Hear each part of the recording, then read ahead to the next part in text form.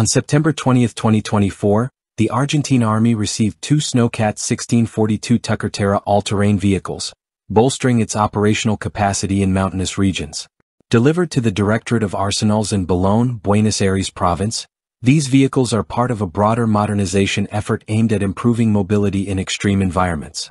The newly acquired units are expected to be assigned to the 6th Mountain Hunter Company in Pinos, Neuquén, and the 8th Mountain Hunter Company in Puente del Inca, Mendoza.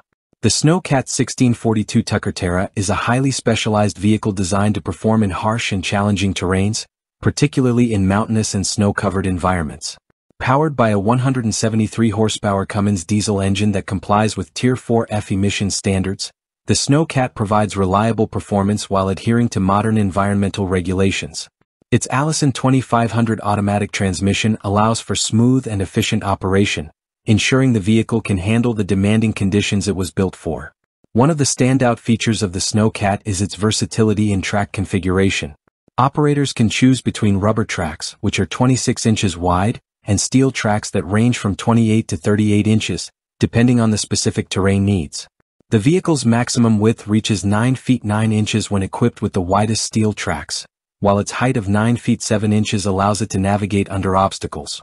With a total length of 28 feet 8 inches, this robust vehicle can handle complex maneuvers in extreme conditions.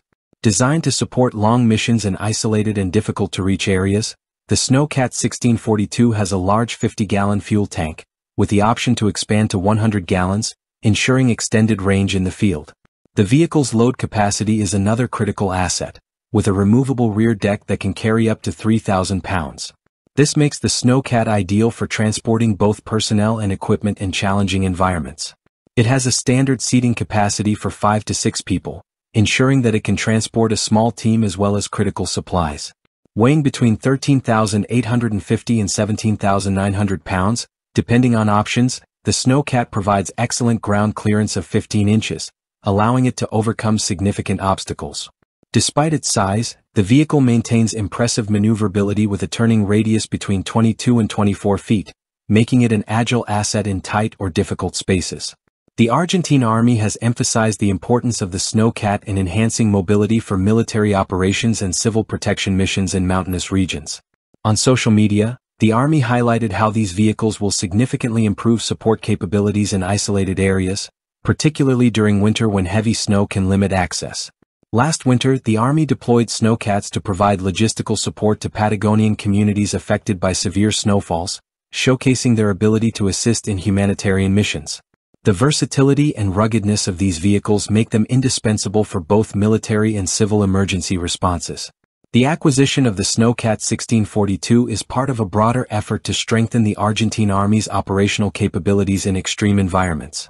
In addition to these vehicles, the Army is expecting to receive Bell 407 Gshi helicopters in late 2024, further enhancing its ability to provide air support and medical evacuations in remote areas.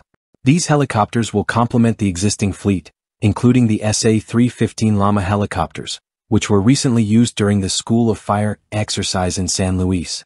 The combination of the Sno-Cat 1642 Tucker-Terra vehicles and the new helicopters represents a significant improvement in the Argentine Army's ability to conduct both military operations and humanitarian missions in some of the country's most challenging terrains.